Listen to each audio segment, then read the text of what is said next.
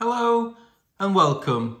In today's video, I'm just going to demonstrate to you how to replace the key fob battery in this Ford remote key fob.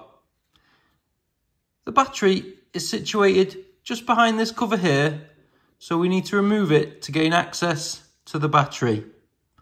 So first thing we do is we press this button here, like so, which removes the emergency key fob blade at the bottom of the fob. Now what we do is get a large flat-headed screwdriver, and there's just an indentation just there at the bottom of the fob where we can put the blade of the screwdriver in, and we give it a twist like so, which releases the cover. If it hasn't been off before, sometimes it can be a little bit stiff. And there is your key fob battery. So we get a smaller screwdriver and we just get underneath the battery and we just prise it from its housing.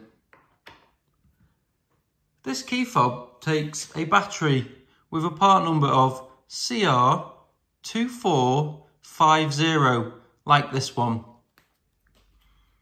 We just simply get our new key fob battery and we just pop it back into the housing, making sure on this one that the writing is facing upwards and we know it's in its correct location.